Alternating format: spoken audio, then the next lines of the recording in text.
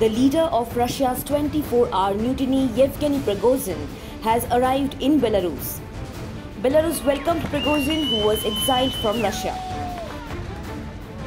After the mutiny was stopped, Vladimir Putin thanked regular Russian troops for averting a civil war. The advance of the rebel mercenaries and the fact that they could seize a military headquarter put Putin's rule in question. Reports emerged questioning whether Putin's power was diminished since the Wagner's mutiny. But Kremlin spokesman Dmitry Peskov said that the political commentators were getting over-emotional and said that the authorities do not agree that Putin's power was ever weakened. The Russian president himself attempted to portray the dramatic events at the weekend as a victory for the Russian regular military.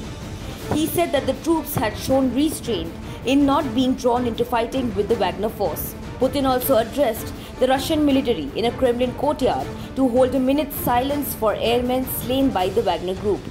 Prigozhin is a former Kremlin ally and a contractor who built Russia's most powerful private army. He also claimed that his men were cheered by civilians during his short-lived revolt. But Putin insisted that Wagner's ordinary fighters had seen that the army and the people were not with them. In a separate meeting with defense officials, Putin confirmed that Wagner was wholly funded by the Russian federal budget despite operating as an independent company. The Russian leader added that in the past year itself, since the assault on Ukraine, Moscow had paid the group 86.262 billion rubles, which is equivalent to $1 billion for salaries.